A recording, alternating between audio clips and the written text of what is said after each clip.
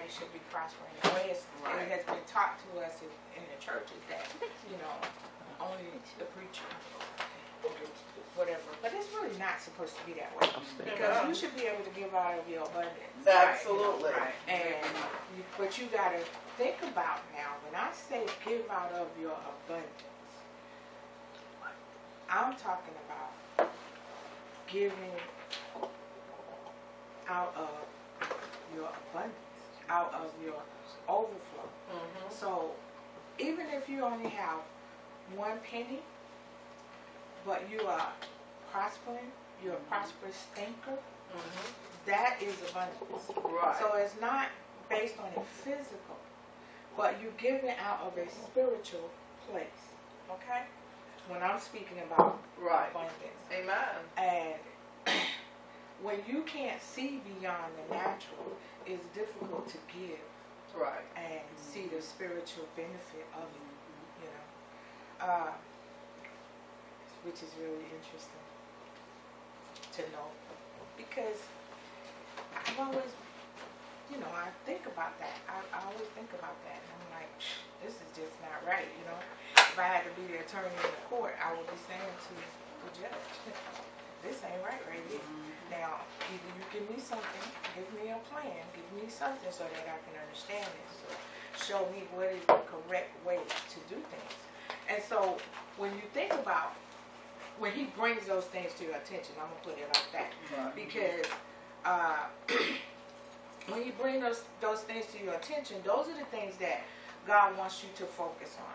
If he brings to your attention, like for me, why have people ain't got no money? Why are people having such a hard time? That for me is my thing. It's like, I got problems with that. I got problems with tongue-talking poor Christians. I got problems with, I've always had problems with it. And so God is going to be like, okay, well, let me show you why it's like that and what you need to do to fix it, because it's getting on your nerves. And whatever get on your nerves, that's what God called you to fix. Amen. That's where you need to be working at, in the place where it gets on your nerves. Now, the problem with that, we've always been like, well, what is it that you want to do, or what's God calling you to? And we always hear about, well, God called me to the widow, he called me to the homeless, but you never get beyond that thought. It's always, well, I know God called me to do this, or he called me to do that, but you have in your heart what you want to do, but you never put foot to it. You never put action to the thing that you believe that God is calling you to do. And so that is what makes you a sinner. Is when you do not fulfill your destiny that God has placed in your heart. That's what makes you a sinner. Okay? So today I think we're talking about laws of transformation. We're still talking about laws. And I want us to understand, there's a place in Scripture that came to my mind, and it was when Jacob was going on a journey. And he stopped at a place, I think it's Genesis around 17. He stopped at a point, and he had a dream. And in the dream, the angel came in, and I believe that's where Jacob was like, I'm not going to let you go. Is that the one? I'm not going to let you go till you bless me. Okay. And that's where we are. We're not getting off this subject until we get what the subject is supposed to give to us. We have a tendency in the church to jump around from this to that, to that, to that, to that. But we are going to be professionals at this. At this particular subject, we're going to talk about it, we're going to be about it, we're going to practice it. And it's important to understand the necessity to do that. Okay? So let's go to, I think I want to start at Joshua chapter 1. Okay? I just want to hit that scripture. Joshua chapter 1, which is, let's see, get these new fashion Bibles. Joshua chapter 1, it talks about changing of the guards, if you will. There was a changing of the vision. There was a changing of the dream. There was a different, the thing about Moses was Moses got you to a point. Yeah. And sometimes, you know, your believing will get you to a point. But then there's got to be a change in the way you believe. Amen. You got to up it. You got to, you know, bump it up a notch in terms of how you pursue a particular thing. Okay? Amen. So in Joshua chapter 1 and verse 8, and I'm in the Jewish Bible right now, it says, after the death of Moses, the servant of Adonai, Adonai said to Joshua, the son of Nun, Moses' assistant, Moses, my servant, is dead. So now get up and cross over this Jordan, you and all the people, to the land I'm giving to them, the people of Israel. I'm giving you every place you will step on with the sole of your feet, as I said to Moses. All the land from the desert and the, I don't know what that is, to the great river, the Euphrates River, all the land of the Hittite, and all to the great sea in the west will be your territory. So he's saying, he's giving Joshua a vision. Okay, he's giving him a point. He's saying, okay, this is where I'm going to take you. This is where you're going to go. All right? And he says, no one will be able to withstand you as long as you live. Just as I was with Moses, so I'll be with you. I will neither fail you or abandon you. So be strong, be bold, for you will cause this people to inherit the land I swore to their fathers that I would give them. Only be strong and be very bold in taking care to follow all the Torah which Moses, my servant, ordered you to follow. Do not turn from it either to the right or to the left. Then you will succeed in wherever you go. Yes, keep this book of the Torah on your lips and meditate on it day and night, so that you will take care to act according to everything written in it. Then your undertakings will prosper and you will succeed. Now, he didn't say, I will prosper you. What he said was, what you do will prosper. Right. He says, what you put your hand to will prosper. But you have to meditate on it. You have to mull that over on consistently. You got to do that. Okay? And so, those were the instructions that God gave to Joshua. Right? Now, also, let's go to, because it does touch on this, so I want to go ahead and look at it. Prodigal son. I believe that's Luke 15. Not quite sure, but I think it's Luke 15. If it's not, it's one of the Gospels, and we'll find it. All right. Let's see. Try Luke first. Yep. Is that it? Luke chapter 15, verse 11. Yep. Does Luke have 15 books? Yep, I saw the page. Yep. Okay. Okay.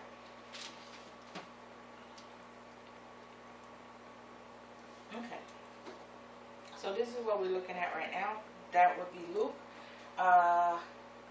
chapter 15, verses 11 through 32. And it's talking about the prodigal son. Okay? In this particular instance, but I have here two houses actually. I have two houses. I guess that was a different message. And he said, a certain man, this is Jesus speaking, had two sons. And the younger of them said to his father, Father, give me the portion of goods that falls to me. And he divided unto them his living. And not many days after that, the young son gathered all together and took the journey into a far country, and there wasted his substance with riotous living.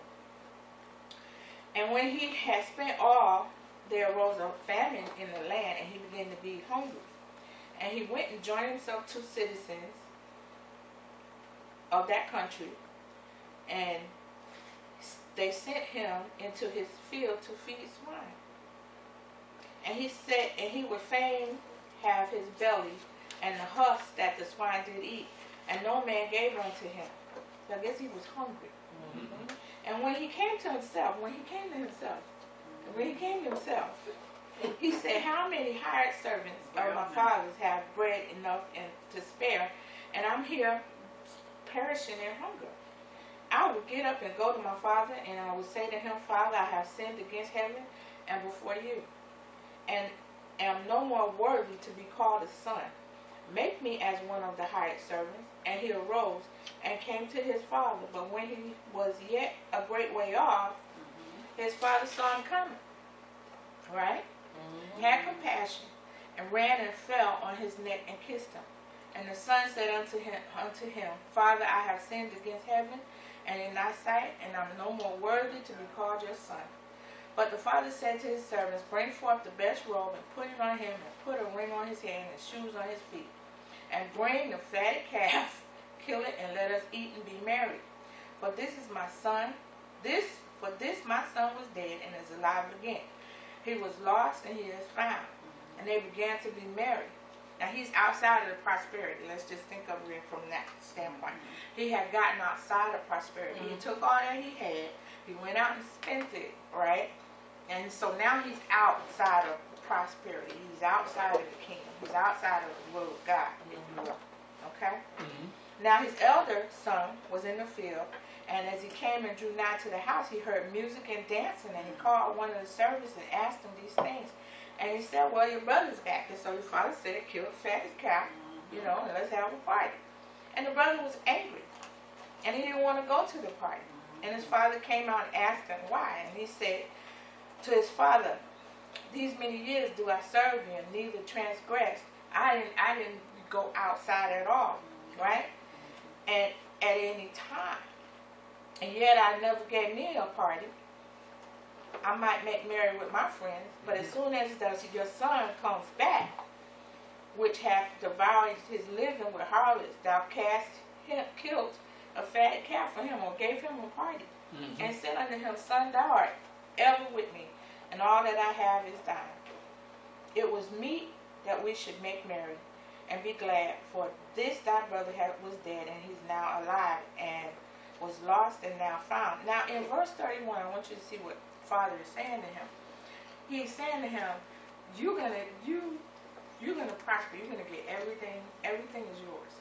Now the son doesn't see that at this moment. He doesn't see it like that. He's allowed the evil of this world to blind him to the prosperity that his father has given to him. Okay? So let's go into this reading and look into this. I want to talk about this transforming power for men here and see what the author has to say. Okay? And hopefully I got the pages right today. Alright, so in lesson 4, where he's talking about man, the inlet and the outlet of divine mind. The possessions of the Father are not in stocks and bonds, but in the divine possibilities implanted in the mind and soul of every man. Through the mind of man, ideas are brought into being. Through the soul of man, God's wealth of love finds its expression. I want you to understand that when we get to the end of this, you're not going to be the same person when we start this conversation. Because it's going to place a demand upon you, and a demand upon your person to do something else, to be at that higher level, to live on that mountain and to stay on that mountain. And don't allow anything to pull you back down from that mountain. I don't care who it is. But you understand, you get focused on what it is that God is going to place within you. Okay? To prosper you. Alright? Okay. It is well said that the mind is the crucible in which the ideal is transmitted into the real. This process of transformation is the spiritual chemistry we must learn before we're ready to work intelligently in the great laboratory of the Father's substance. There's no lack. Okay? There's no lack of material. There's there to form what we will. and we can draw on all its resources according to our purpose. Wealth of consciousness will express itself in wealth manifestation. Wealth of consciousness will express itself in wealth manifestation. One of the major problems that we have had is the way things were presented to us. First of all, they were presented to us out of the Bible from a position of poverty. So because we received it as a thing of poverty, we didn't get what we should have gotten out of it. Okay? One who knows principle has certain inner security given to him by understanding the God mind. Our affirmations for the purpose of establishing in our consciousness a broad understanding of the principles of which all life and existence depend.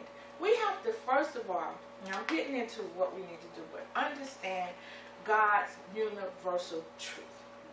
Understand that He created this world before He put anything in it.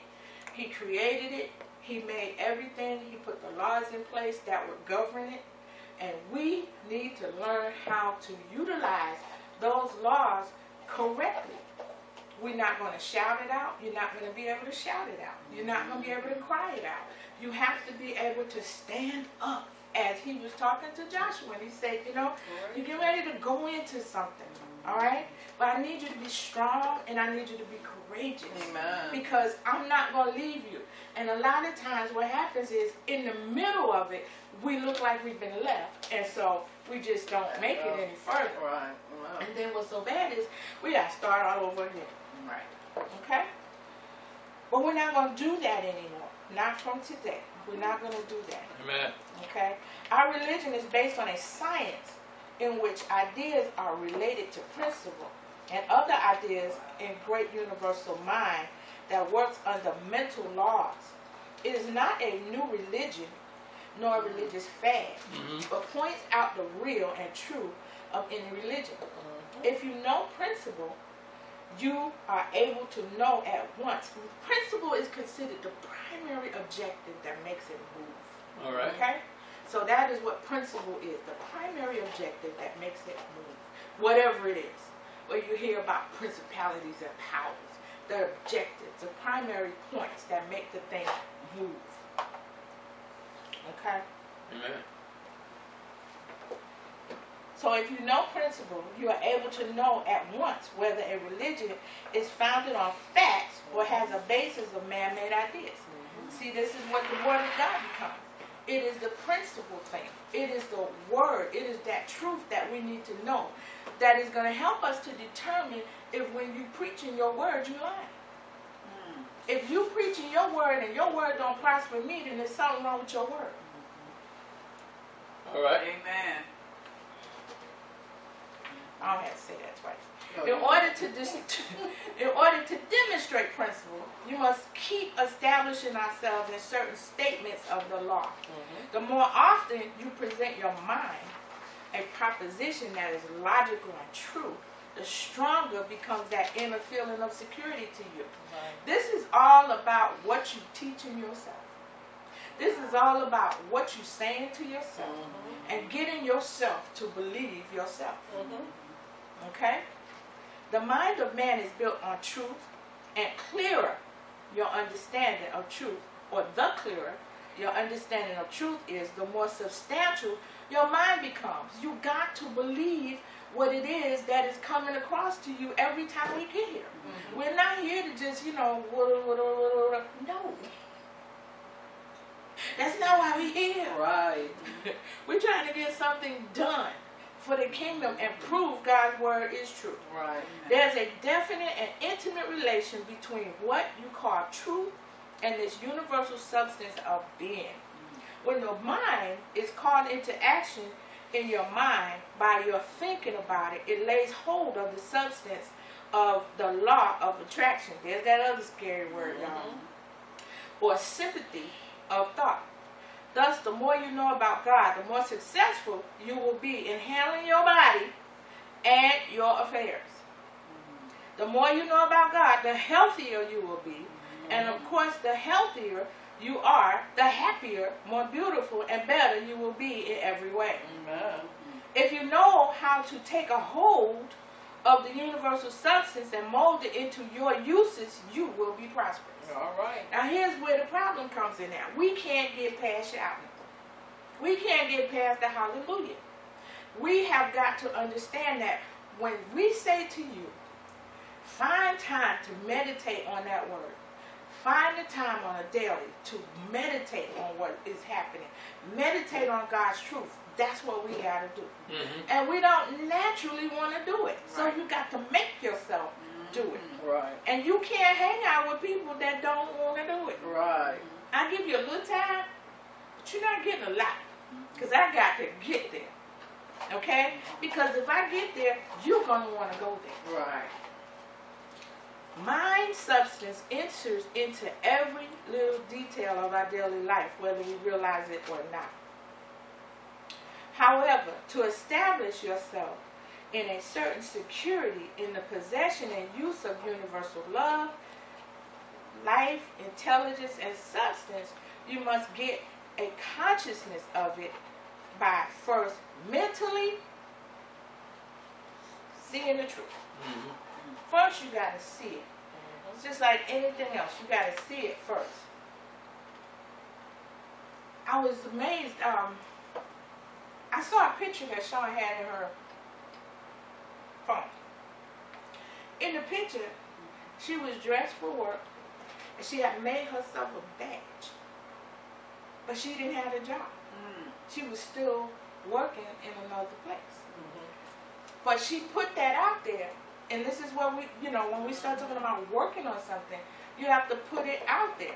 Like you want to live somewhere else. Then you need to have a picture of that somewhere.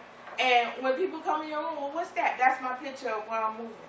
That's my picture of what I'm finna drive. That's what I'm finna do. That's what's happening for me. Okay?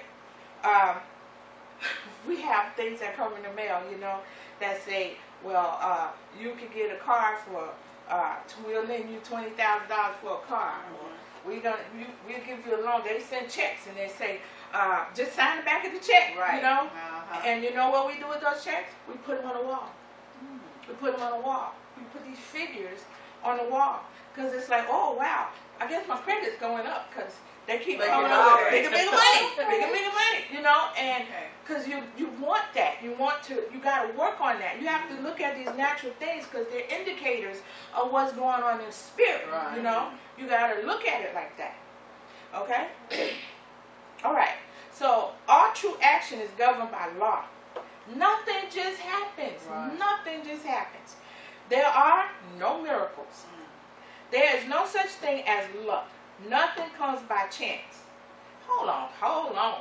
That's where we was at with, wait a minute, Jesus did a whole bunch of miracles. What Jesus knew how to do was apply universal law. Amen. Okay? He knew how to apply the law. It's like if I look at you and you looking crazy. Are you looking crazy? Is it a spiritual thing? Right? Or do you just straight up got a devil? Right. And even if you got a devil, you letting them into your hotel. Right? So you have to decide. Well, I say to you, Felicia, I didn't mean to say it over there, but Felicia, it's a demon. Right. And you can release that demon. Right? You can let that go. Right. So there are certain things that Jesus did where he had authority Right. over all the elements. He had authority over all the spirits.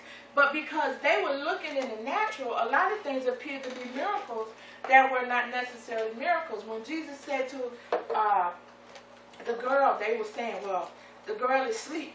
No, the girl is dead. Jesus said, she's not dead. She's asleep. But they're like, oh, no, she's dead. So it was those kinds of things. Now, they are miracles to us, okay? Because in the natural, that's what they would be. But if we were lined up in the spirit and we were these spiritual giants, it would not be a miracle. All right. You understand? Good. So there's no such thing. When I went to get in the car, the kid's car, and when I walked to the car, it was a Mercedes truck. it was like I saw it flashed before me. And I was like, I turned around to Shane. I said, you didn't want a Mercedes truck? She said, I don't thought about it. But it flashed, you know? Right. Those are the kinds of things that happen when you got to get up on this mountain that God wants you on and stop looking at my green fingernails. Hallelujah. Both of y'all. I see. They're like, Look at that get past these nails. Just preach the word. Nothing comes by chance. Right. All happenings are the result of cause and can be explained under the law of cause and effect. There is a teaching that appeals to the innate logic of our mind, yet we sometimes feel like doubting it when we see things happen that have no apparent cause. Like we'll say, or you'll see on television a show or something, you know, where they do magic or whatever. They say that can't be possible. That didn't happen. Yet you just saw it happen. Right. So you're going against what you can see with your eyes. Your brain did not catch up. These happenings that seem miraculous are controlled by laws that we have not yet learned and result from causes that we have not been able to understand. Man does not demonstrate according to the law, but according to his knowledge of the law. And that's why we must seek to learn more of it. God is law and God is changeless. If we would bring forth the perfect creation, we must conform to law and unfold in our mind, body, and affairs as a flower unfolds by the principle of innate life, intelligence, and substance. Meaning, what I just got through saying about Jesus. Okay? You have to see it that way. This is all about being educated in the elements and not being afraid to go where no man has gone before.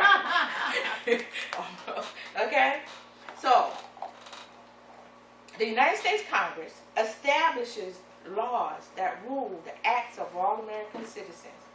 Those who keep the laws are rewarded by protection of the law.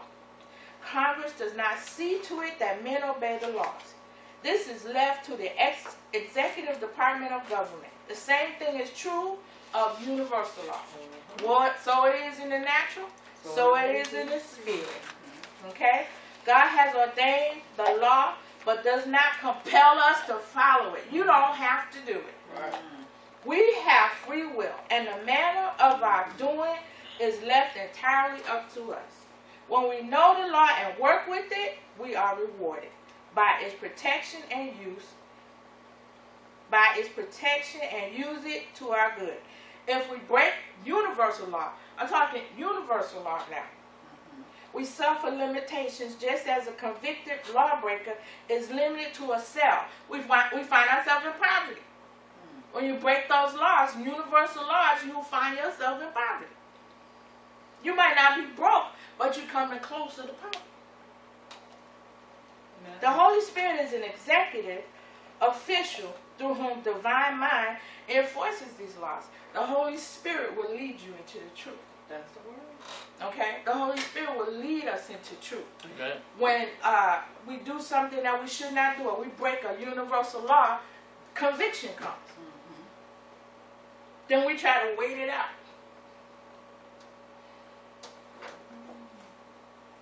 Until conviction passes. You can see from this consideration that God has bestowed the power of divine mind on every man. That's our gift from God. You are using your body, mind, and soul to carry out a law that God established as a guide for all creation. If you righteously fulfill the mission, you cannot fail to get the result. If you fail to live in accordance with the law, well, that is your fate. That's your choice. God cannot help if you are not following the law and by it demonstrating health, happiness, prosperity, and all good. Now, I find myself in the last couple of days, I've been busy. Find myself in the last couple of days getting thoughts. And they're not God thoughts. And God said, you know what?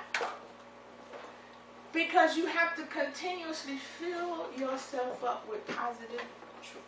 Amen. You have to consistently fill yourself up, because if you don't, you start, I was like this, your mind was wandering into my past. And like, if I would have done this, this wouldn't have happened this way.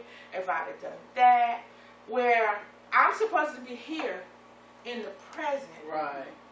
But if my cup is empty, or if my cup is not full, then I am going to be looking to get strength from my own cup. Right. Wow. But if I fill myself up with truth, if I fill myself up with His Word, if I fill myself up with reading and getting understanding about this way that God wants us to prosper and how He wants us to be, then I will overflow this. And it'll flow over, and I will be able to get from the overflow of it instead of having to dig into here and become poverty stricken, because I'm pulling on what is supposed to be given to me. Now, when I get over here and I flow over here, then it's like with my mind. My mind is full of stuff it should not have right now, Right. because it should be full of reading and different things, but I've been busy, so I haven't filled up my mind. So because I have not filled up my mind, things have flowed over into my subconscious mind, and then they flowed into my subconscious mind where all of these thoughts and feelings and past things are. You understand what I'm saying? So when you fill it up here with the good things, then the good things flow into your subconscious mind. Right. All you thinking all the time is good. And you prosper all the time. Okay? So it's important to consistently meditate on the Word, read good things. It doesn't have to be the Bible, but read good things, look at good things, and you will get good things. Okay? Amen. Now this is an example, to help you to know I ain't no deeper wonder. I'm just trying to do whatever, you feel what I'm saying. Okay? Blackstone said that law is the rule of action. So with God's law, if you follow the rules of action, you'll demonstrate truth. You will have all that God has prepared for you from the foundation of the world. What are the rules of the law? First, God is good, and all His creation is good. When you get that firmly fixed in your mind, you are bound to demonstrate good, and nothing but good can come into your world. If you let the thought that there is such a thing as evil, and that you are as liable to evil as to good, then you may have conditions that conform to your idea of evil. But remember, evil and evil conditions are not recognized in God's mind. Right. That's right. If you have thoughts of evil as a reality, or as having any power over you, change your thought at once and begin to build up brain cells that never heard about anything but good. Right. And this is where poverty comes in, that when you say the devil did it, the devil is doing this, you're spending more time on what is considered demonic thought. Nobody cares about the devil and what he's doing, Right. to the point that you need to discuss it all the time. Right. Is what I'm saying. Okay? So pray this prayer. Add this to your repertoire.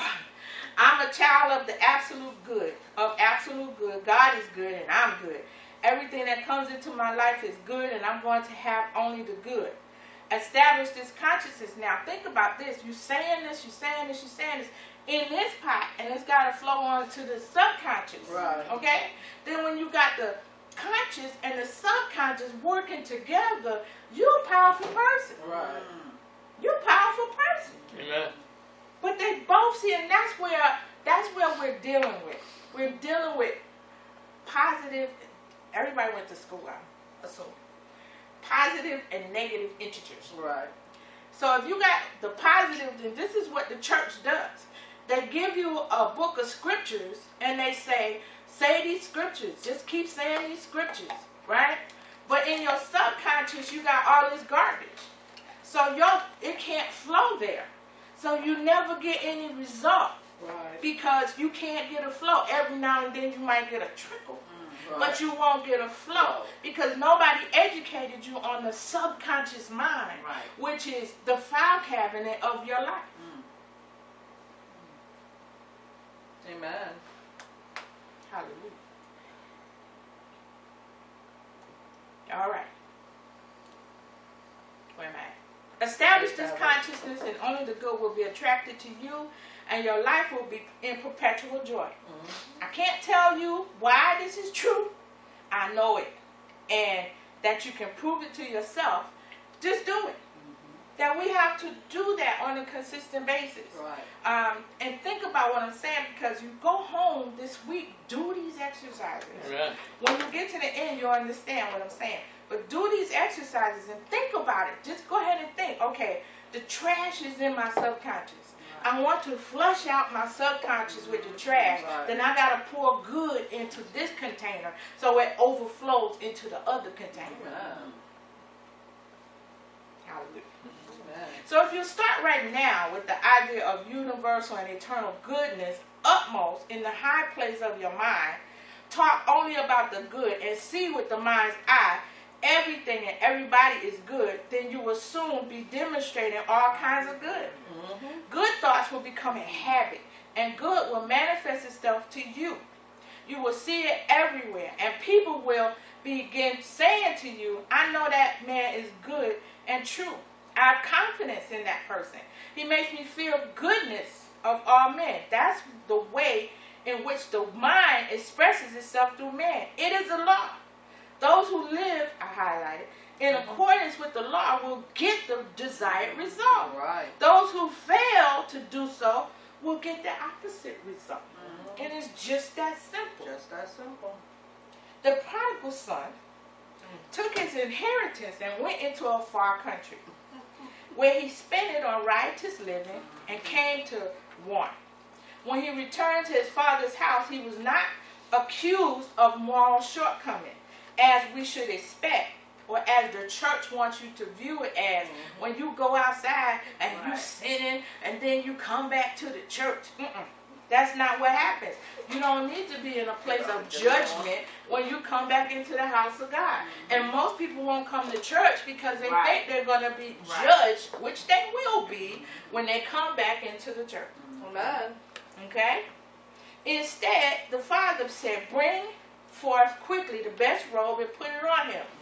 That was a lesson in good apparel. It's a sin to wear poor clothes. It's a sin to wear poor clothes. And I'm going to put this out here because we got these Goodwill citizens.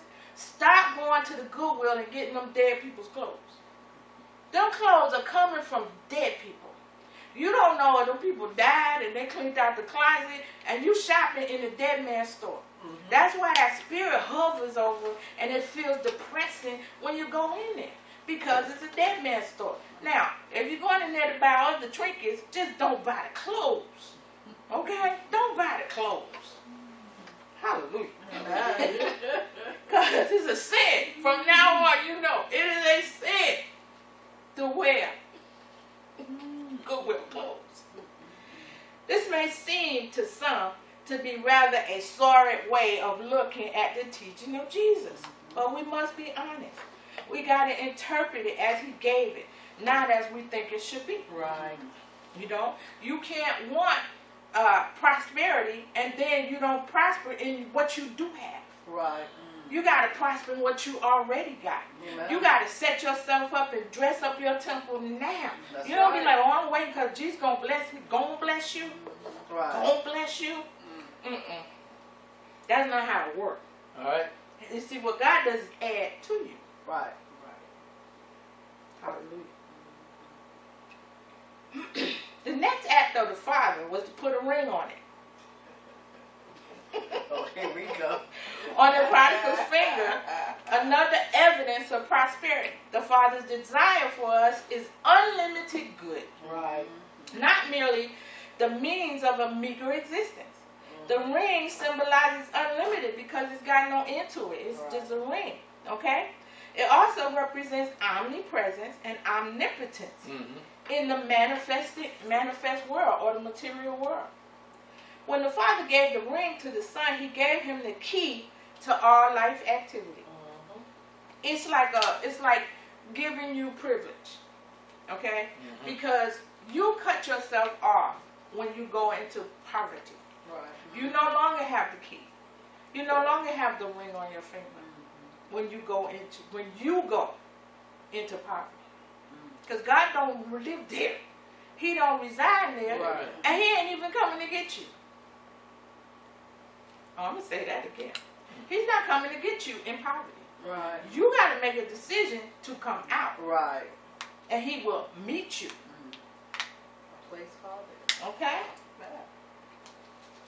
It was a symbol of His being a son and heir to all the Father had. He said, all that is mine is thine.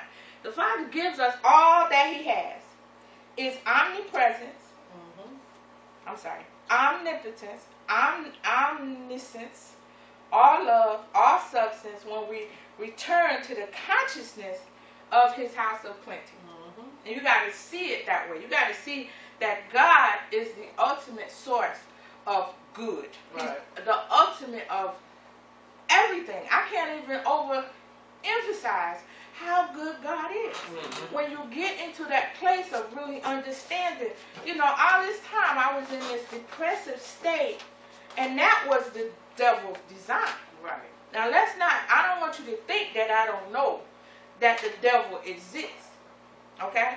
Because I know that he exists. Right. And he runs the church. Because he doesn't have to stay in the church. All you have to do is plant a seed, because that's the way it works. Right. And then you have a bunch of people that don't prosper. They get nothing, They go to church on Sunday or Saturday or whatever, whenever they go to church. And then they still have problems throughout the week because they don't look at what the prophet is saying to them and say, now take this and do this. Right. Until you see change. And when you see change, that's just the blade. Right. That's not even, and that's where we mess up at too. Because as soon as you see something happen, you just throwing everything, throw the pocketbook in the air, and we done. God moved, and that was it. We don't go for the whole thing. Right. God moved, that was it. Let's go to The next thing. Red Lobster. As I said, Red Lobster, let's go there.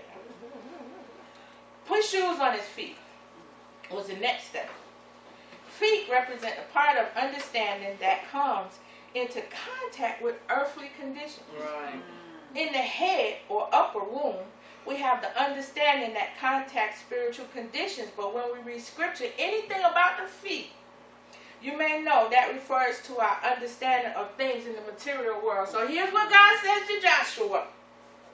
Wherever you put your feet, I've given that to you. Right. And so he's saying to Joshua at that time, it was about material things. It was about substance, because they had lived in a spiritual frame of mind, in that they didn't have a house. They didn't have land. So it was spiritual condition. They were going to spiritually move into something, but they did not yet have it. Now they had someone that was going to show them something tangible. Right. They were going to put their feet upon it. Amen. And that's what has to happen. Right now, all you got is the spirit of it. Okay? But you're going to get the whole gambit. You're going to get it all. Okay? Hallelujah. Somebody say it. Amen. Amen. The next thing the Father did for his son was have a party. That's not the way we treat sinners. No. We decree punishment for them. We send them to jail, put them in bondage. But the Father gives a party to those who come to prosperity, Right. to come into the fold, to come into the understanding. There was another place in Scripture where the Bible talks about they had a feast. And he invited everybody to come to the party. Right. And somebody showed up and they weren't dressed. Yeah. They said, what are you doing here? Dressed like that. Do you know where you at? You know you in the presence of? Right. And they said, bind this joker up, throw him out into the darkness where there will be weeping and gnashing of teeth or frustration. Right?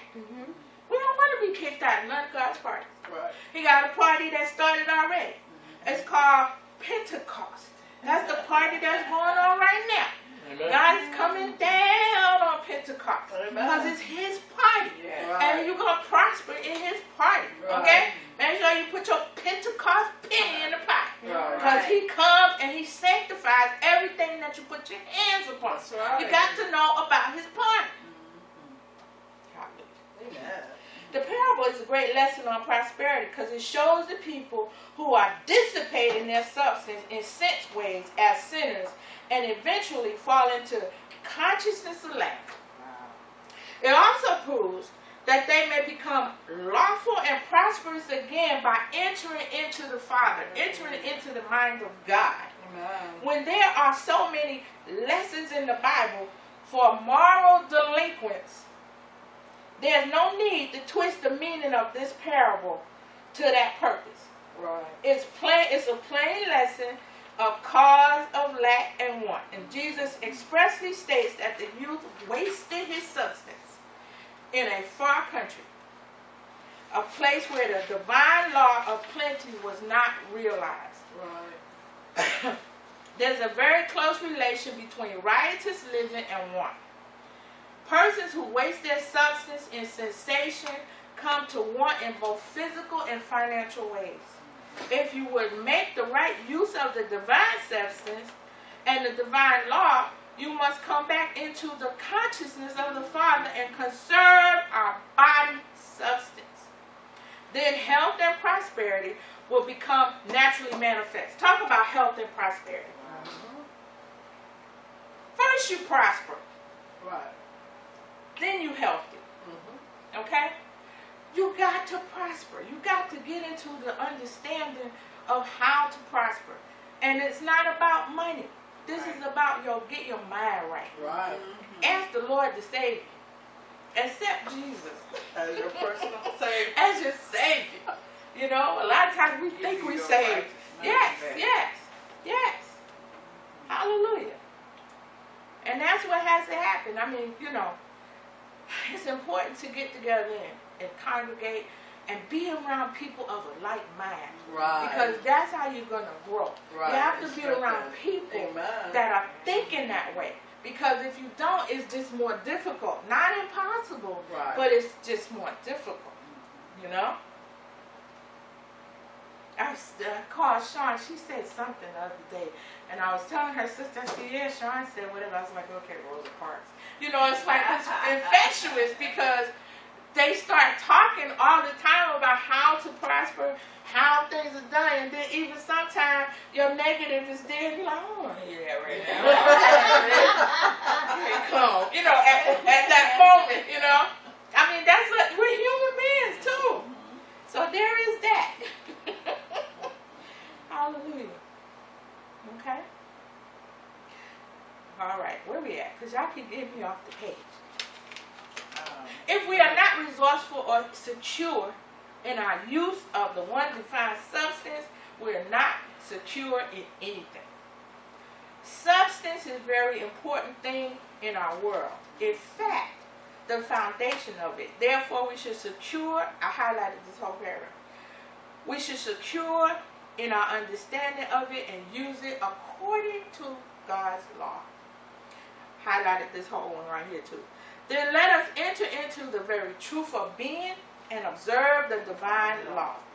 Let us realize that our Father is always here and we are in a far country. Only when we forget His presence. All right now. Wow. He is constantly giving us just what we will acknowledge and accept under His law. We can take our inheritance and divorce ourselves in consciousness from the Father, but we shall suffer the results. For then we shall not do things in divine wisdom and divine order, and there will be famine in the land. Now. Let us rather seek divine wisdom Amen. to know how to handle our substance, and the law of prosperity will be revealed to us. To come into this realization, declare with faith and all assurance, the all-providing God, mine, is my resource, and I'm secure in my prosperity. It's a job and somebody got to do it. Right. Hallelujah. Hallelujah. Somebody here. Men do not contend. Now this is said primitive men because he was talking about before they had houses. Okay? Primitive men did not contend for the products of nature so long as they could easily pick fruit from the trees and sleep underneath the branches. Right. When they began to live in caves, contention arose over the best places, and the strongest were usually the victors. Success leads to success. Those who were able to take the best did so and proved the law that whatsoever you have, it shall be given, and he shall have abundance. Which is that scripture that talks about when you have something and then somebody else has something, he who has will always have, and he who says they don't have will always not have. Right. Okay? Amen. This seems at first thought to be an unjust law, but it has always prevailed in the affairs of abundance. This seems to at first thought to be, I just said that. Jesus, the greatest metaphysician, did we talk about the definition of metaphysician on last time? Yeah. Taught it as a divine law and gave it his commendation. He could not have done otherwise, for it is righteous man, it is a righteous law that man shall have what he earns, and that industry, effort, and ability be rewarded, and laziness discouraged. This law operates in every department of being. Those who seek the things that the material realm has to offer usually find them. Those who strive for moral excellence usually attain that goal. Right. Those who aspire to spiritual rewards are also rewarded. The law is that we get what we want and work for. And all experience and history have proved it. It's a good law. If this law was removed, world progress would cease and the race would become extinct. Right. Where there is no reward for effort, there will be no effort and society will degenerate. We may talk wisely about the inner urge, but when it has no outer field of action, it eventually becomes discouraged and ceases to act. When men evolve spiritually to a certain degree, they open up inner faculties that connect them with cosmic mind, and that's just spirit, and attain results that are sometimes so startling that they seem to be miracle workers. What seems miraculous is the action of forces on planes of consciousness not previously understood. When a man releases the powers of his soul, he does marvel in the sight of the material mind, but he has not departed from the law. He's merely functioning in a consciousness that has been sporadically manifested by great men of all ages. Man is greater than all the other creations of God because he has the ability to perceive and to lay hold to ideas inherent in God. Or it's really about what's God's purpose for you. That's what the God mind is about. What did God bring you here for? To this planet. What is it? What duty are you to fulfill? What did you get sidelined on? Okay?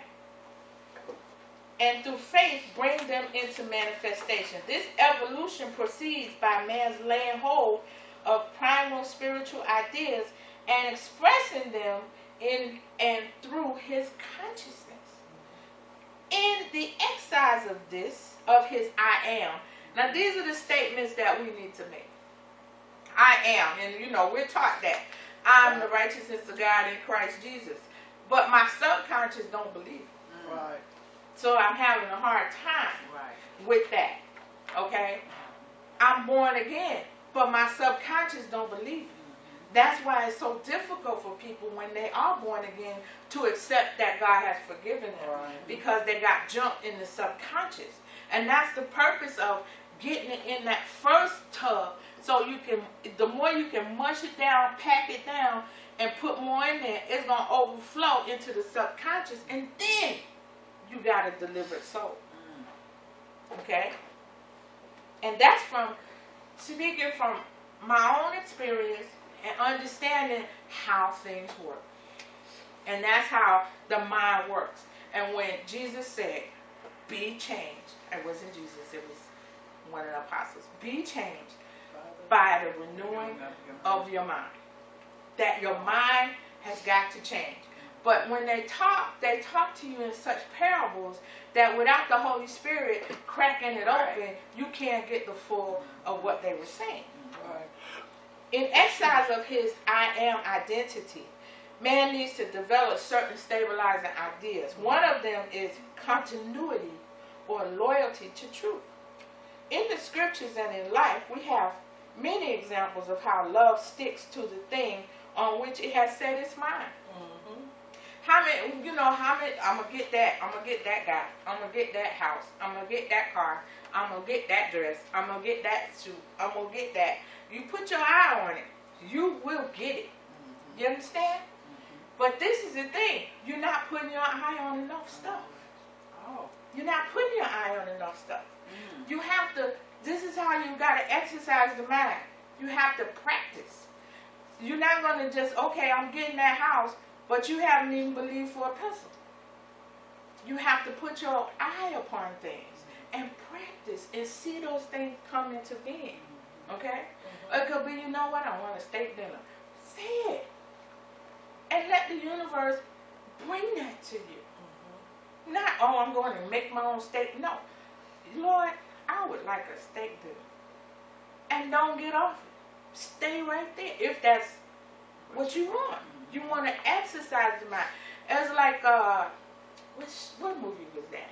Where the mind got big about the bus. Trying to think. There's so many of these Marvel movies.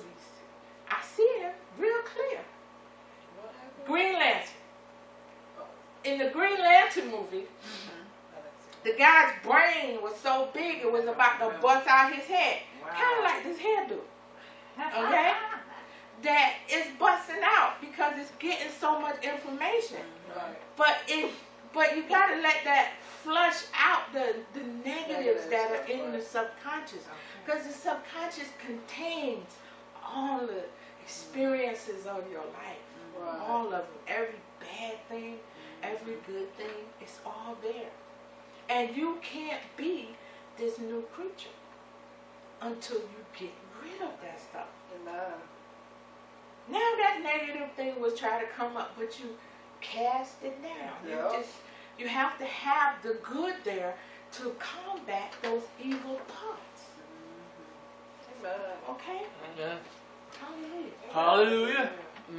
All right, I'm going to be through shortly. Hold on. Nothing so tends to stabilize. I did that, right? Moving on. Okay, next two, I got them highlighted. When you first begin to think of God as everywhere present substance, your mind will not adhere continuously to that idea. Okay? You don't believe that at first. You will drop your attention after a while and think, I haven't enough to meet all our bills. Then you will have, see, this is what he's saying is that, you know, my God will supply all my need according to his riches and glory by Christ Jesus. And you say that for a couple of days till the electric bill comes and then you ain't got no money. And you're saying, well, how is this going to happen? When they said, my God shall supply all my need. And in your subconscious, fear comes. Okay? And you start doing things that you should not do to make that thing happen. Are you hearing me? And these are the things. I mean, we beyond that now. I'm preaching to the choir. I love preaching to the choir. You know. All right. Then you will have made a break and have lost momentum on your ongoing, and you must patch up quickly and affirm, I'm not going to be led astray. And see, this is what happens. We have to learn that when that comes, fight. Fight. That's what the Bible talks about, fighting. The good fight. Well, I'm fighting the good fight of faith for a reason, for a purpose. Because I need to get to this prosperous land that God promised me. Amen. Hallelujah. Amen. Hallelujah.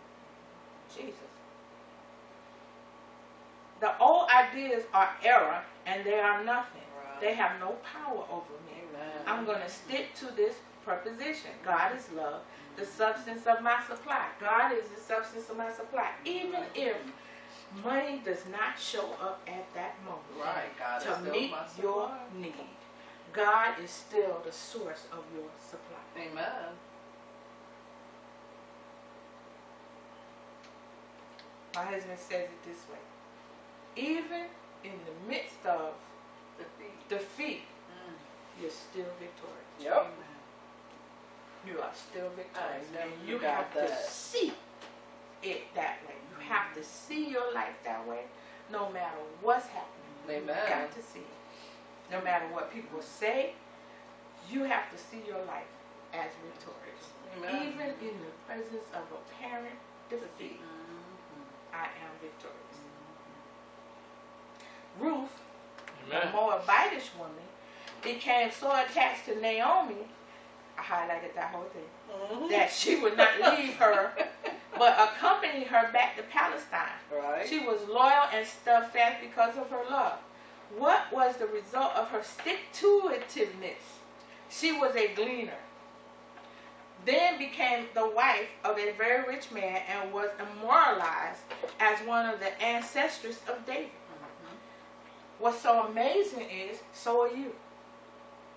See, you need to look at your kingship, look at your lineage.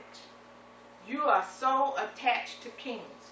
All the way, if you just go, you're so entwined with kings. Mhm. Okay? What tribe are you attached to? What Amen. tribe was David? Right. Mm-hmm. Tribe of Judah. Is that gonna Think about that for a minute. Okay. Right. Yeah. Wait. Let me think. What tribe is that? You have a tribe. Mhm. And you see that. You see yourself a part of that tribe. Was it Judah? Judah. Judah. If you're a part of the tribe of Judah. Right? And you know about your cousins and all in ones. And stop, praying for Israel as if you're not Israel. Right. Okay? This lesson of abiding in our highest ideals is one that we must understand. Nothing is important as sticking to the idea and never giving up the work we have set out to accomplish. Right. Affirm the law continuously and be loyal to it, and you will become successful in its demonstration. Yeah. You have doubtless found there is a spiritual law that brings into manifestation the thoughts we concentrate our attention on. A divine universal law of mind activity that is unfailing. Highlighted this. Some adverse condition of your own thought has prevented a full demonstration. Highlighted that one. Do not let this swerve you from your loyalty to the law. Mm-hmm. You may seem to attain results very slowly, but that is the best reason for sticking closely to your ideal, not changing your mind. Mm-hmm. Be loyal to the principle, and the adverse condition will break up. All right.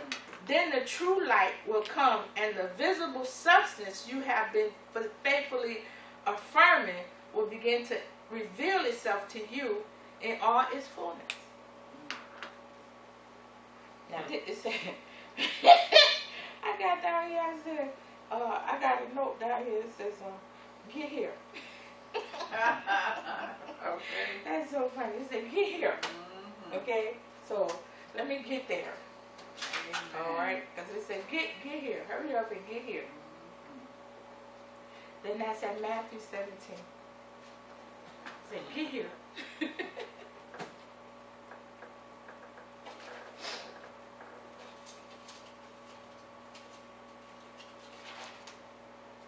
Amen.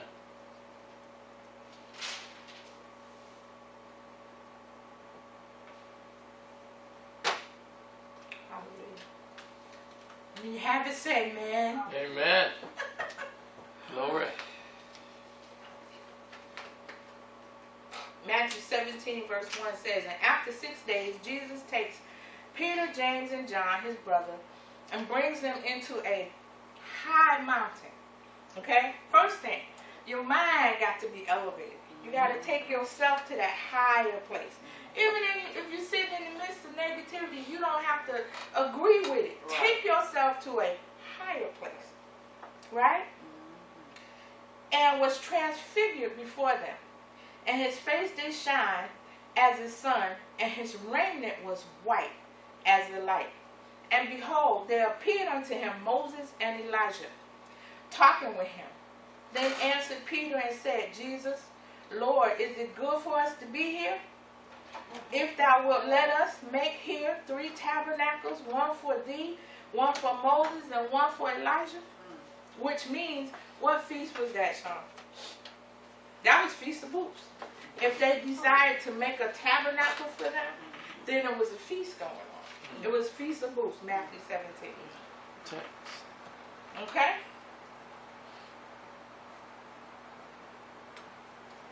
While he yet spake, behold, a bright cloud overshadowed them, and behold, a voice out of the cloud said, This is my beloved Son, in whom I am well pleased. Listen to him.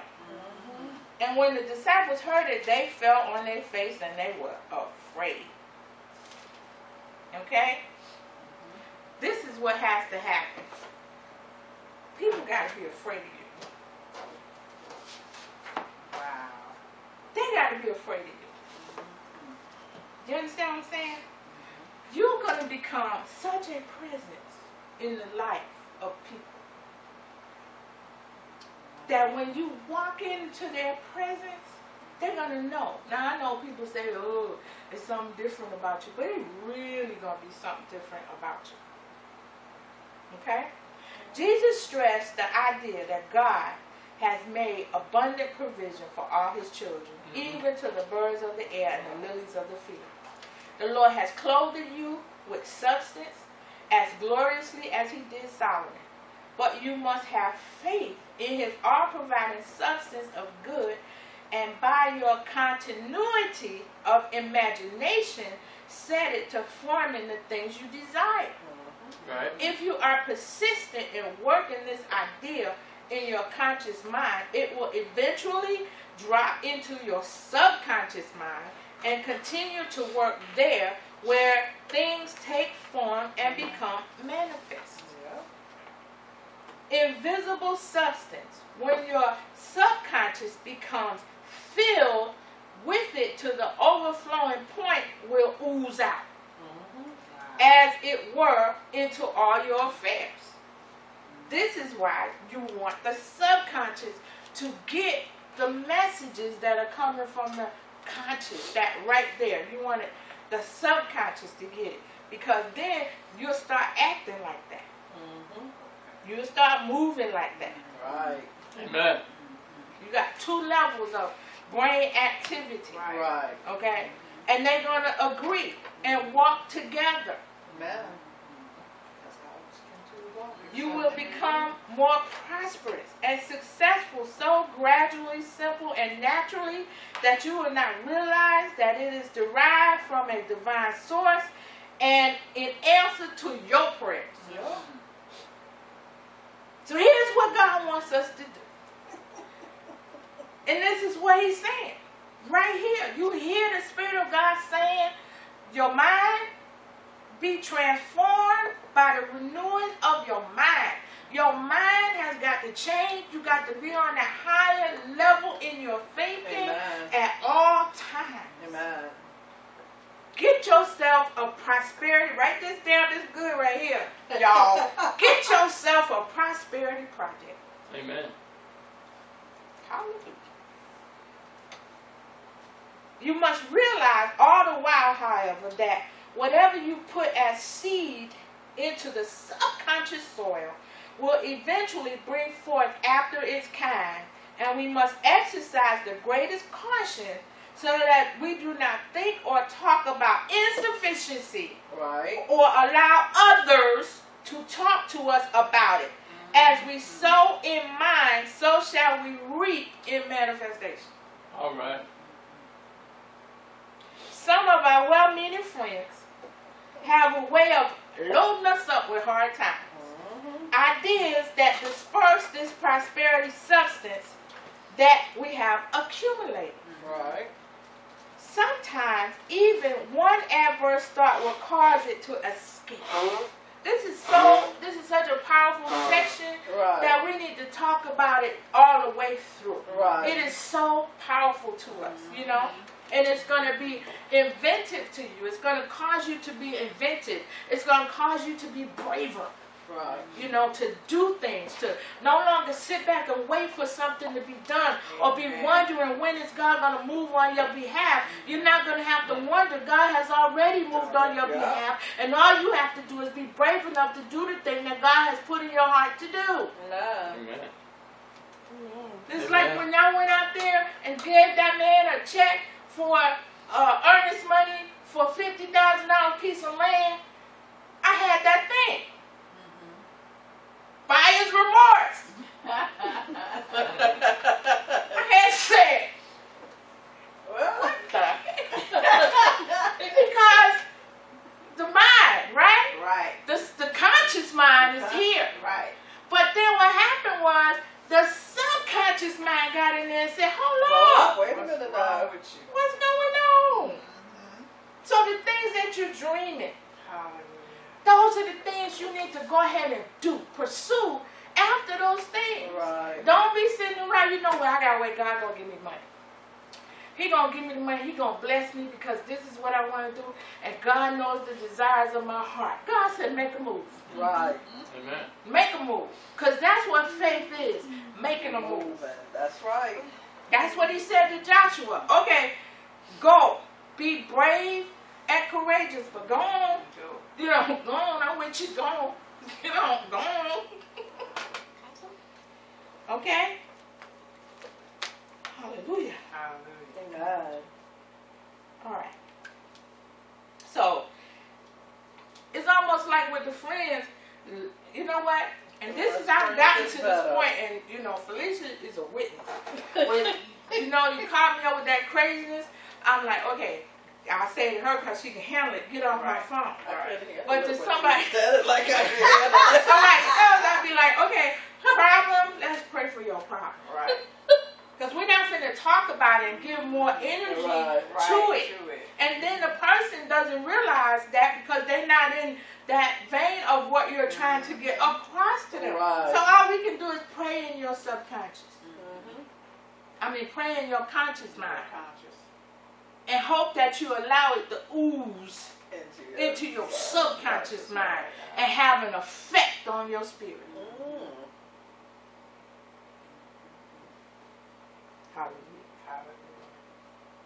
We have to hold in our mind in all its fullness, and we should not let go of it for a minute, lest the work of demonstration be delayed. When you retire at night, let your last thought be about the abundance of spiritual substance. Right. See it filling all the house and the minds of all the people in the house. That potent thought will then sink into your subconscious and continue to work whether you're asleep or awake.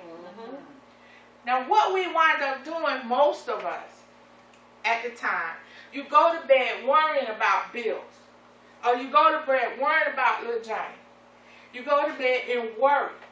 So you're not prospering. You can't prosper like that. Okay?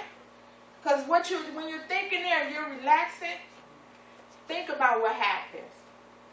The subconscious comes to the forefront. Yeah. Amen. And if you don't have anything good in your subconscious mind, it's going to play havoc on your sleep. Yeah. Because your conscious mind, I'm getting good at this doggone conscious thing. Okay. Your conscious mind is in control while you're awake. Right. But when you sleep, the subconscious mind takes over. Yeah. Right.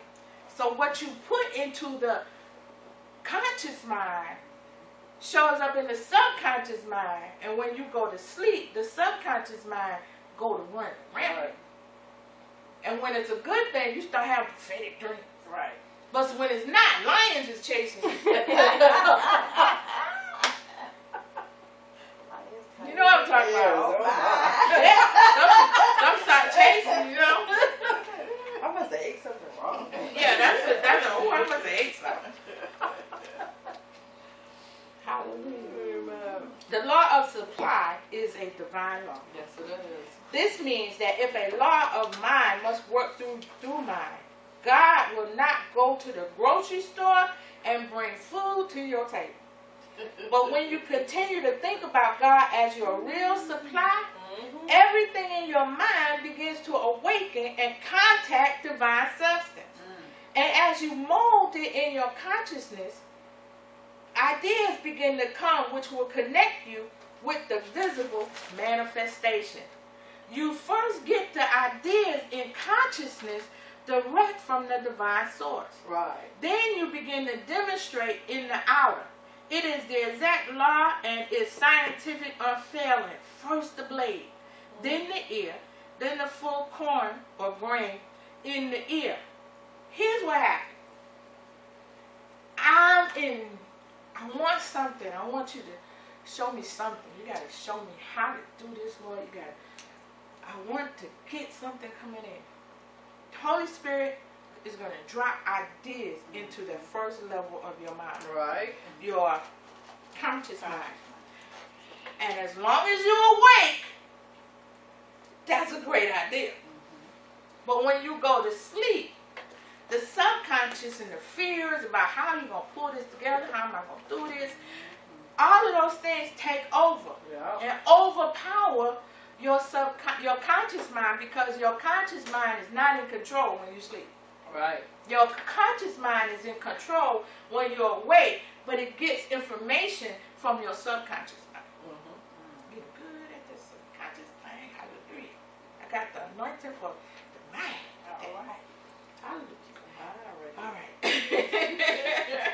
So when you work in harmony with this universal law, and this is the point of, understanding, because that's all we want to get, is to be about the understanding.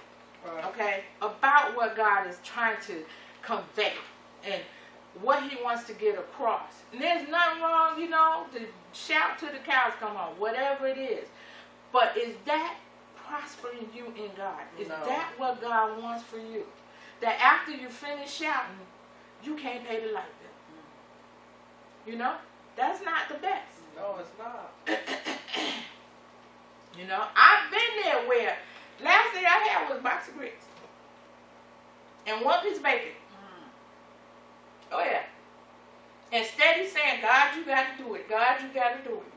God, you got to do it. God, you got to do it.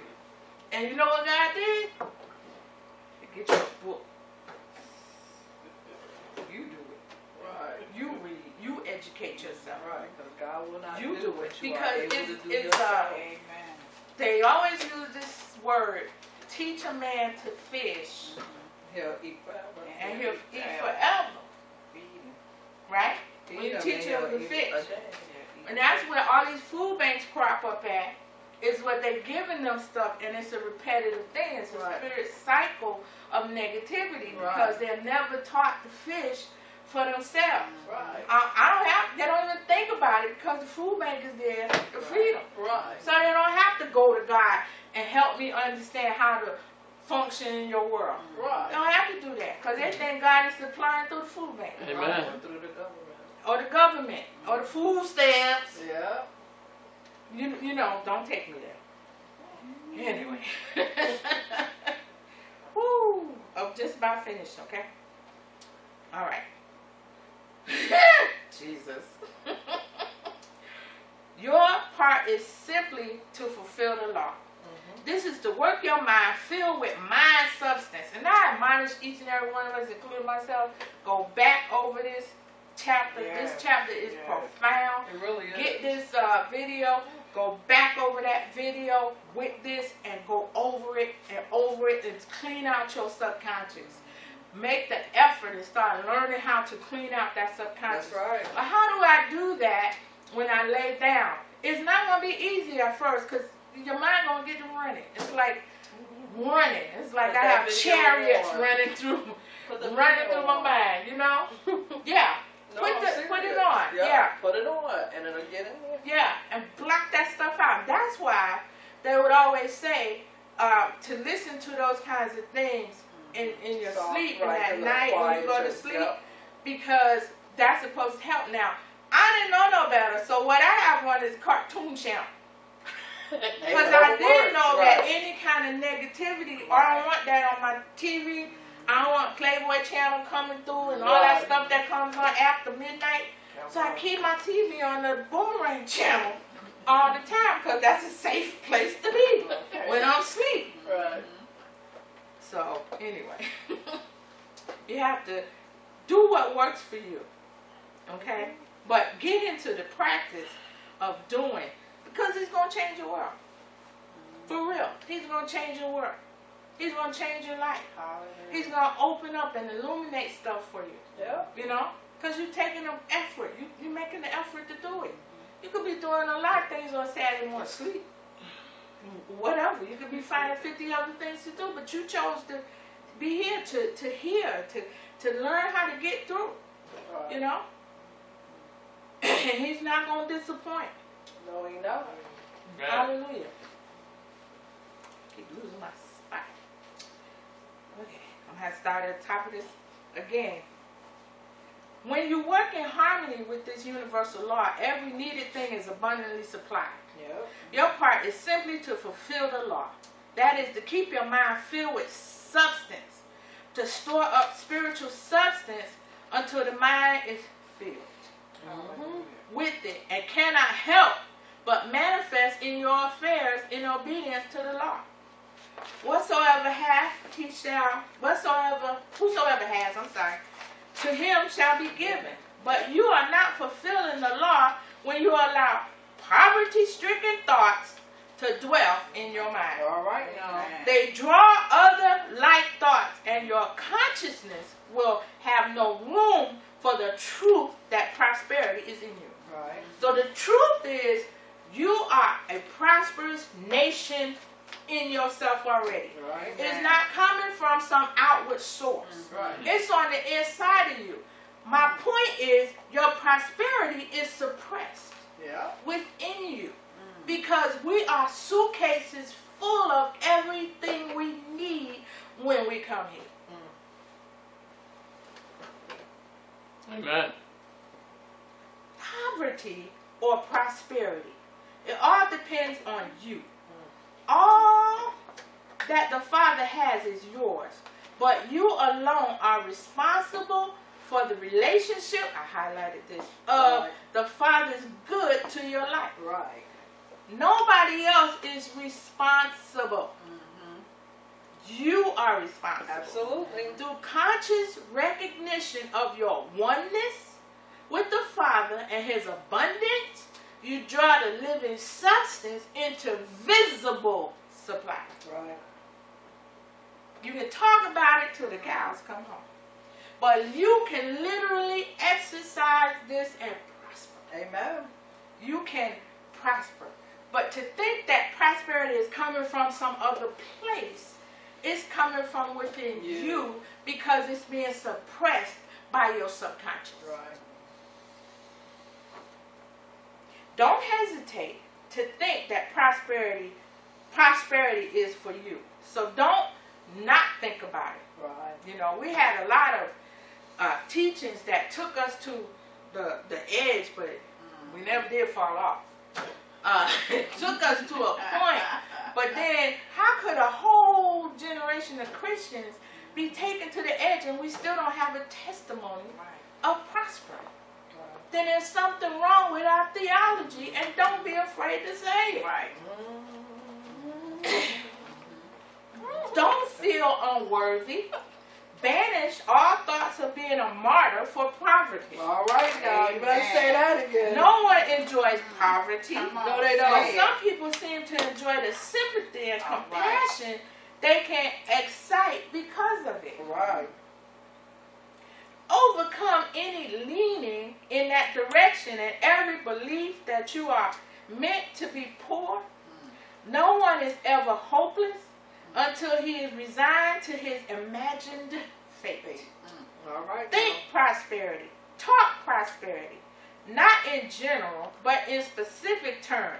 Not as something for the other fellow, but as your very own right. Right.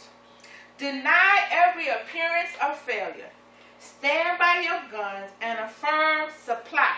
What does that mean? That means I have all supply. That means write down the things that you want to start your day with.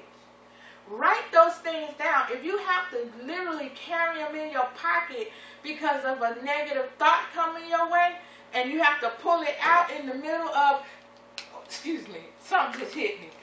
Then pull it out so you can say what you need to say, because I need to get y'all to prosper. Right.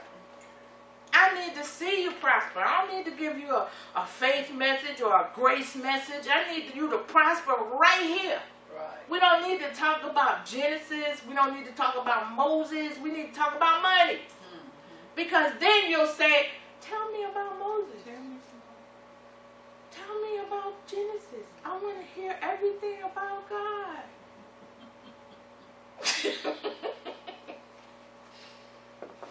This will change your passion. Right. You have that passion to know.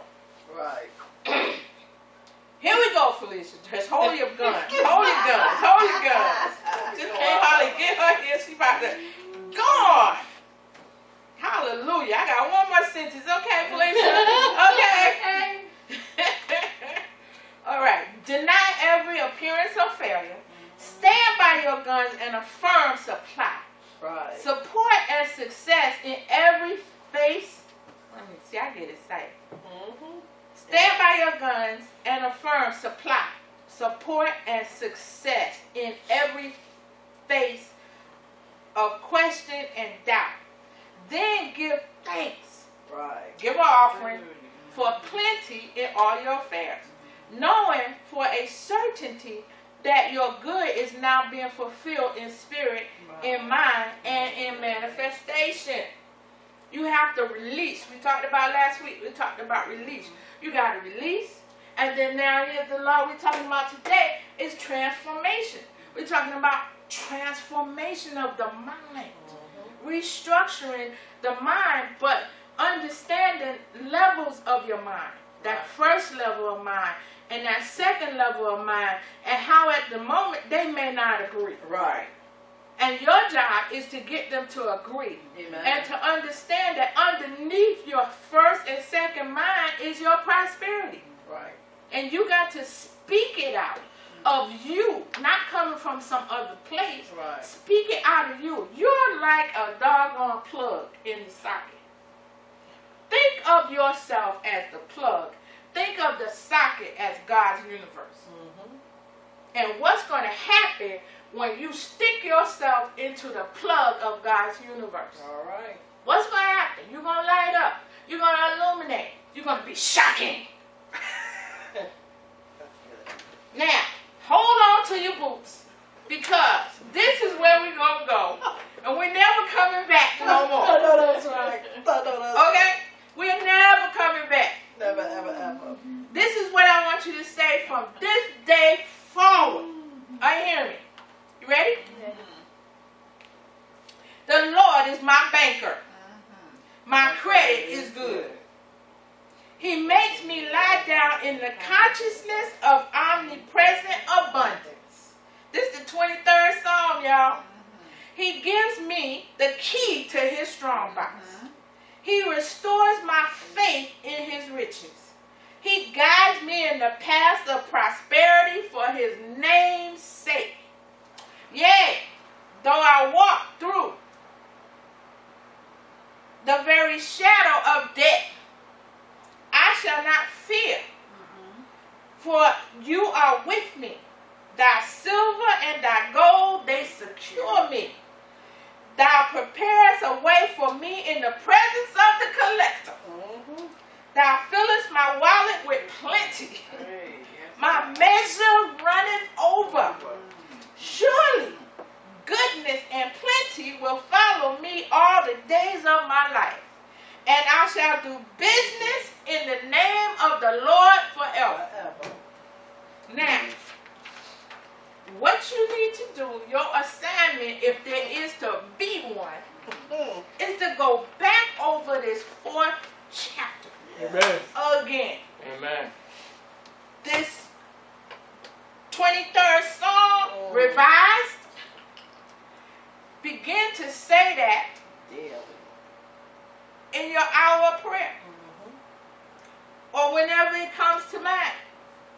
Because it's going to take a while for you to believe it. Right. Because you're saying something like, okay, nothing's happening. Okay, nothing's happening.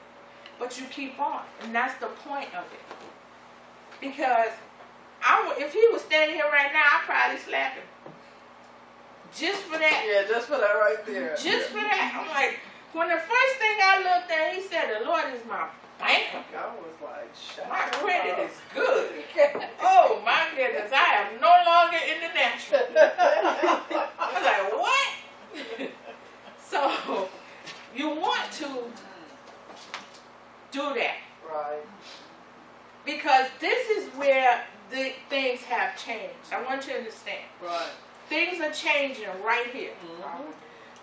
That land where we were at, we're no longer in that land. This right here makes a difference. This changes your direction because now we got to a point, we've traveled the ways, and now we're at a point of going into a land. Yep. In order to go into that land, you need Right. certain tools. Mm-hmm. And you got those tools.